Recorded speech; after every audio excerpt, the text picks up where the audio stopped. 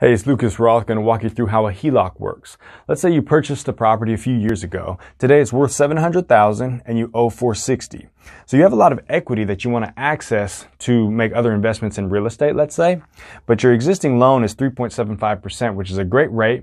And so if you were to refinance, you'd lose that rate and you'd get a higher rate. So you don't want to do that. The answer is a HELOC. What you do is you contact a bank, they send an appraiser. Let's say they appraise the value at $700,000. A typical loan to value is going to be 80%. So do that math and you can have a maximum of $560,000 of debt on your property. You already owe $460,000 and you're not touching that loan. So you have $100,000 of room for debt.